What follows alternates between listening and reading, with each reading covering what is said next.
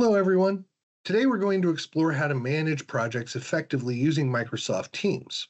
Whether you're leading a small team or overseeing a large project, Teams provides a robust platform for collaboration, communication, and project management.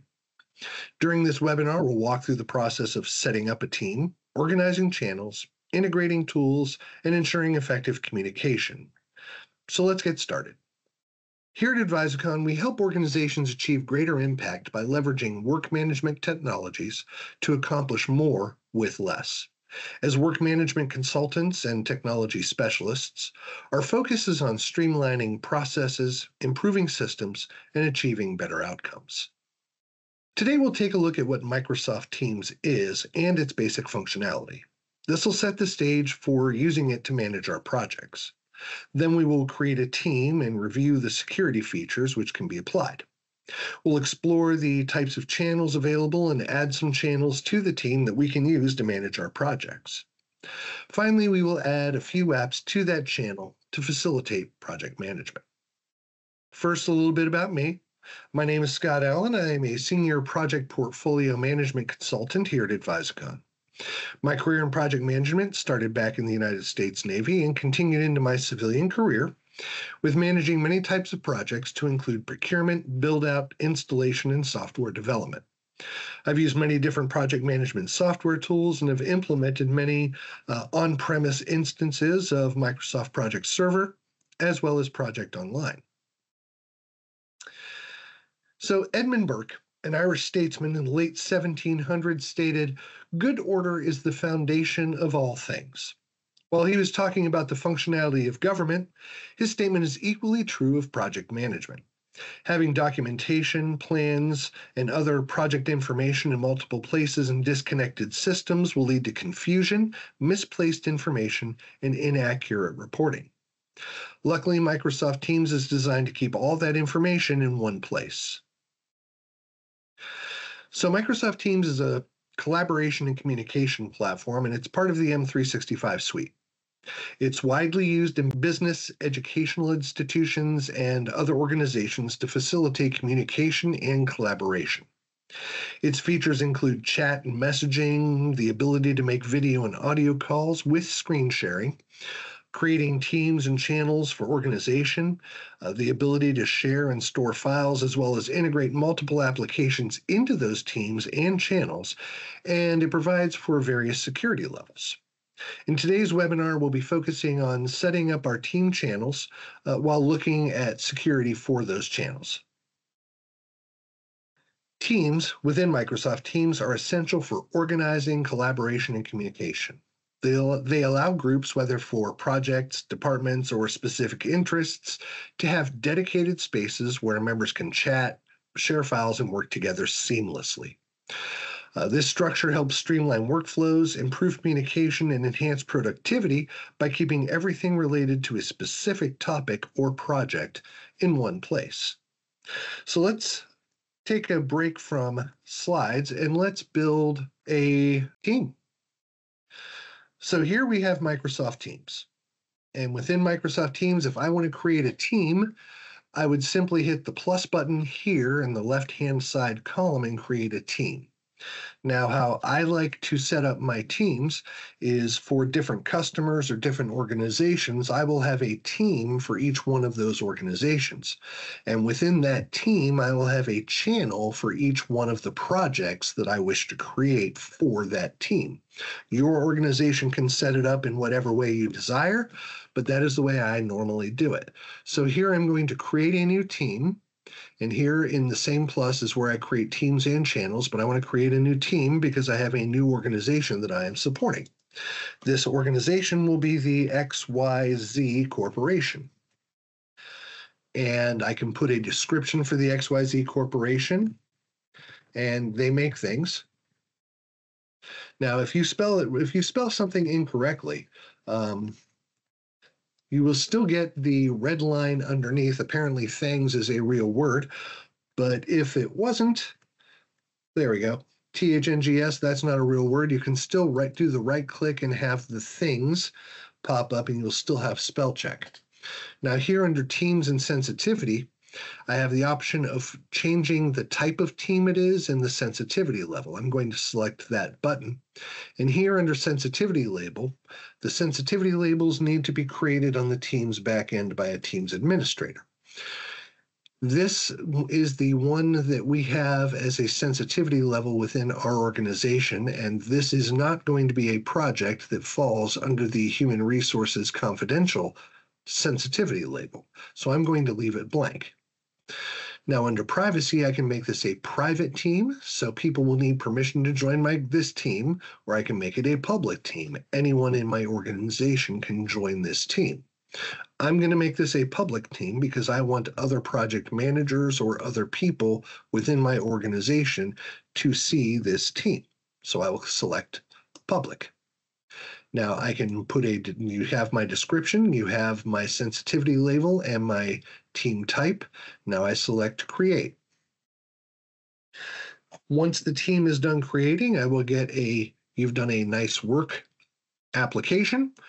And now my team is created. If I come here and select teams, down at the bottom, I have my XYZ Corp team. In here in the team, I will have posts, files, and notes by default. This is where I could post things about XYZ Corporation in general, or I could post files about XYZ Corporation in general, or make notes about this corporation in general. I can also add applications using the plus symbol, but I am going to reserve that for when I create my channels. Also here on the XYZ Corporation, if I hit these three dots, I can add members to my team. I can add members to my team simply by typing their name. So I know David is going to be on my team for this particular project, or in this particular team, he's going to be working with me on all the projects. I know that Shams is going to be working with me on all my projects, and I know that Tim is going to be working with me on all my projects. So I have added them to my team. Also notice I had selected the Notes tab in my XYZ General, and you see a OneNote page has opened, so you can do whatever OneNote things you want to do. But I'm not really going to be too concerned about that. I want to add channels for my project. So now I'm going to hit the plus button up here again, and now I'm going to create a channel. First thing to do is select the team for the channel, and my team is the XYZ Corporation. And now I have options of creating channels in the XYZ Corporation. Now this channel name will be Project 1 because this is the first project I will be doing for XYZ Corporation. And this will be help them with things as a description. Now I get to select my channel type. Much like I did for my team, I now have three options. I have the standard option where everyone in the team has access to what's going on within this channel. Then I have shared. People or teams in my organization or outside my organization can have access if they are invited to the channel. And private, where I would only make this for specific people on the team. So for instance, if I did not want Tim to be involved with this channel, then I would exclude Tim from the specific people list. But I'm going to make this a standard channel for everybody. Click on Standard and select Create. Now you can see, once this is done being built, I now have my Project 1 channel. If I were doing multiple projects, I would create another channel, and I would call this one, back on the XYZ Corp, I would call this one Project 2. And channel type, I'll make that standard as well, and create. So now you see I have the Project 1 channel. I have a general channel for all of XYZ Corporation. I have a Project 1 channel and a Project 2 channel. Now, Project 1 has my posts, files, and notes. Project 2 has posts and files. I don't know where notes went, but now I also have the ability to manage this channel. I can change names. I can add different things to the channel just by managing and selecting that button. But now I want to use project one. I want to create my project schedule. How do I want to do that? Well, it depends on the type of project. Is the project going to be a very simple step one, step two, step three project? If it is, I can select the plus, and this plus symbol here is how I would add a tab to this channel for project one. I want to add a tab that is a very simple project, so I'm going to use Planner. I could use lists, I could use Microsoft Project, but instead I'm going to use Planner.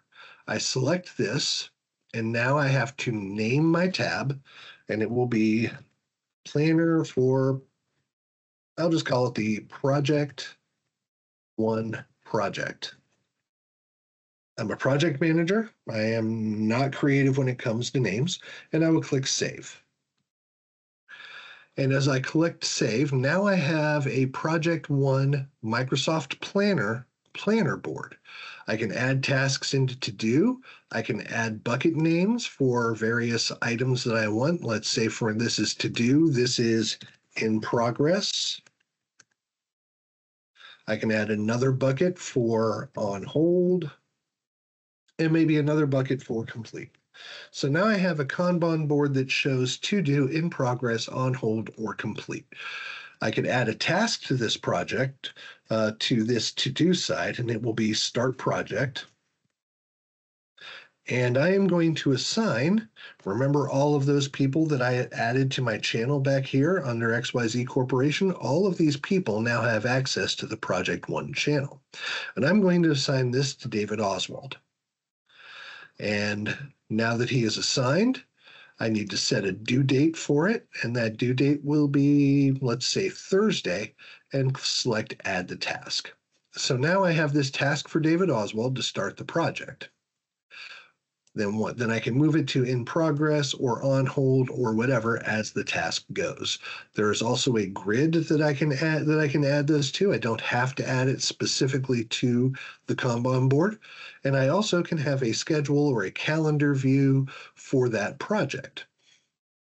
And there are other reporting charts that are inherent within Planner. But let's say project two is a little more complex. So I'm going to add the Project tab. Here I would name another project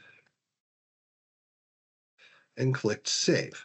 So Microsoft Project within Teams adds more complexity to the project. We still get the board, timeline, people, but here we get goals, and we can set goals for our project. And we have other assignments that we can add within the project. So depending on how in-depth you want to get with your project schedule or with your scheduling would be which application you would choose. But if you noticed, I am not limited to Microsoft products within Teams. Here I have a project plan application. There is also Monday.com can be added to a Teams channel. We can also add Reich if we want to add Reich. Depending on what you want to add to your Teams channel, you can add other applications here. So your organization, regardless of what application you use to manage projects, can still be funneled through Teams, and everybody can have access through one portal. So that is adding projects, that is adding tabs, that is adding channels, and that is also adding applications to our team so we can manage our project. To wrap this up, key things to remember. Teams is a powerful tool that provides a means of communication, organization, and collaboration across the entire team. Remember, we can add any application for project management by selecting Add a Tab and looking for that application to put into Teams. Teams gives us the option to create teams and channels and with various levels of security where everyone in the team or just a select group will have access. So other applications, like I said before, can be added, and this will help your team stay organized. So thanks for joining me today. If you have any other questions or you need further clarification, please don't hesitate to reach out. Your engagement is very valuable to us. For additional learning resources, explore our online academy. We offer a variety of free trainings to enhance your skills. So thanks again for watching, and we'll see you next time.